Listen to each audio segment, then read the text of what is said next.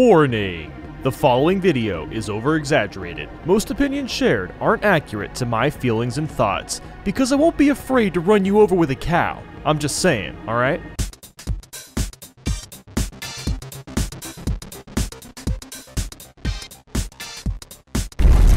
Once you pick up Wii Play's 9 quick and easy games, you'll have a hard time putting them down. Yeah, we'll see about that. This is the most generic title screen I've ever seen. My Mii doesn't even like a good tickle session. What a lame-o. Shooting Range tries to be NES's Duck Hunt, but there's no laughing dog when you miss shots. Find 2 odd Miis out? Wait, what does that even mean? I can't this one? No. This one. Wait, what? No? What the heck? Gotta love how the pause menu was ripped right out of Wii Sports. Remember Wii Tennis when you had to swing, or, well, flick to hit the ball? With table tennis, now you just point and aim. I get why my Mii is just an arm, so I can, like, see what I'm doing, but why is my opponent also a floating arm? It's kinda creepy. The game tells me to do 100 rallies, but even if I were to do that, there's no reward. Well, okay, I guess you'd, like, get a trophy, but who even cares? Pose Me, that game where Nintendo was out of ideas. Why is the background randomly a picture of some birds? Okay, and now it's flowers? And now it's a duck? What the hell? When Pose Me gets faster, it's hard to differentiate the top and bottom poses because they look way too similar. Laser hockey is actually pretty fun, but why does it end after a couple of minutes? What's wrong with getting 10 points to win? I mean, that's how it works with 2-player, why not 1-player? Oh great, a game that requires accuracy and precision being played on a finicky Wii remote. Hitting the cue ball is the most awkward thing ever. Trying to hit a bank shot is basically impossible because there's no way to tell where the ball will bounce outside of just guessing. I can't believe these fish are even going for the hook. There's no worm on it. Nobody would even remember Wii Play if it wasn't for this one minigame. For a product that's supposed to promote the Wii controller, it only uses the nunchuck for one minigame. And even then, you don't have to use it. Yeah, that's basically the whole game. Whoa, wait a minute. Did you just say this small tech demo sold 28 million copies? How? Yeah, I'm already pretty bored with this. I guess Wii Play was kind of cool at the time because motion controls were all, ooh, but you know, nowadays it's just a very, very tiny minigame collection with little to no replay value.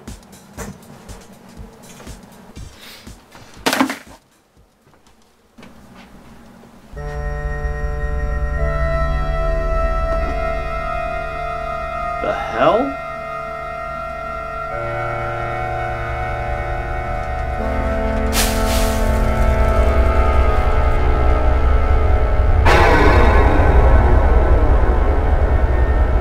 Don't do what again? Throw you in the trash?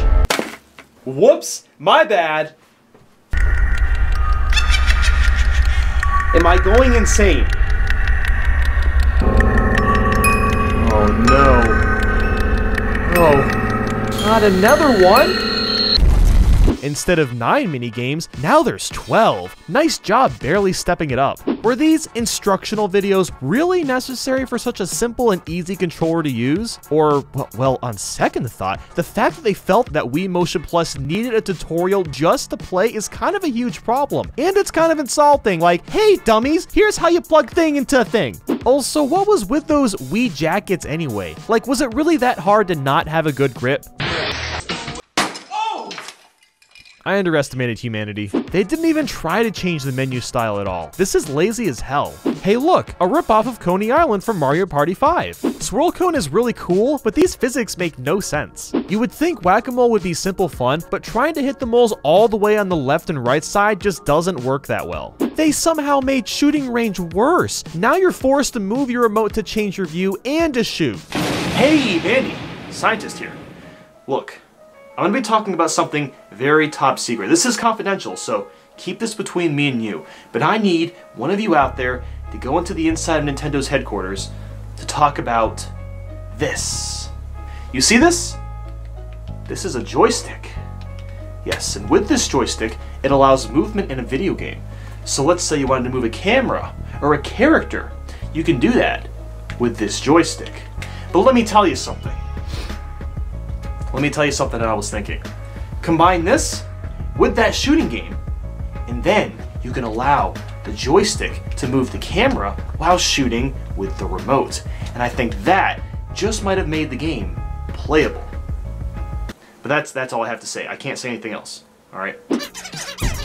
I didn't realize the Miis were squeaky toys. This is how the dinosaurs actually went extinct. Instead of a new Luigi's Mansion for the Wii, we got this. And it's actually really clever and cool, which is even more sad. Oh, now they're just teasing us. This room is basically a replica of the first room in Luigi's Mansion, when you're just waving a leaf around to blow balloons, minding your own business, and a bird comes around and pops one. So look, Wii Play Motion definitely has more to do, and the minigames are a lot more creative, but once you play them once, you'll never want to play them again. It didn't really solve the original game's biggest problem, which is replay value. Before the game boxes come back to life and haunt me, go check out this video in Aquarium Deluxe. It's all about fish with alien attacks, and trust me, it's one of the coolest things you'll ever see. Like and subscribe if you enjoy this, and let me know in the comments how Wii Play triggers you. Thanks so much for watching, and I hope you have a great day.